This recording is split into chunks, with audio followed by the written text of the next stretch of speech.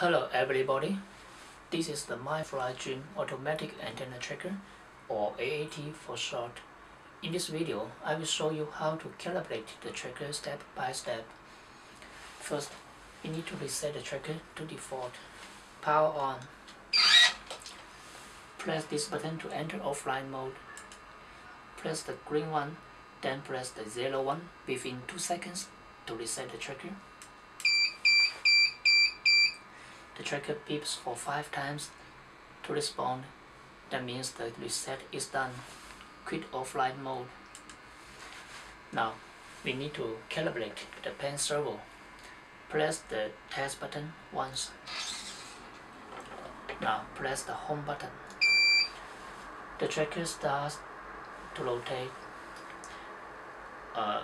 We press the home button again and again.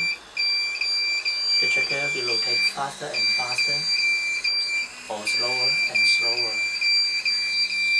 Slow down. It is going to stop, so we need to press the home button more carefully.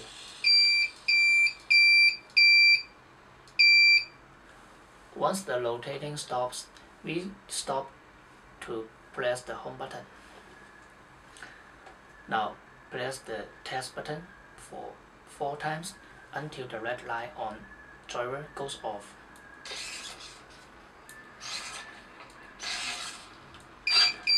Okay, the pen servo calibration result is saved. Finally, we need to do a hard iron calibration. Enter offline mode.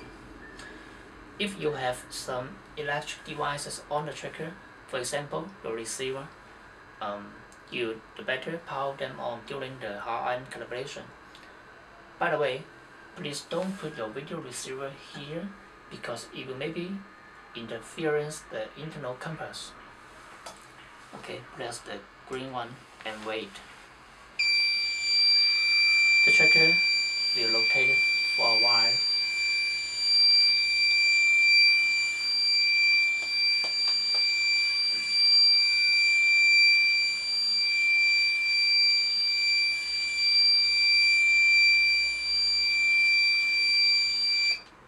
Okay, it stops.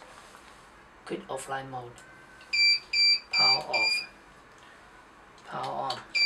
Now, we can use the test button to test the tracker. North, east, south, west. Okay, it works well. The calibration procedure is done. Thank you for watching this video.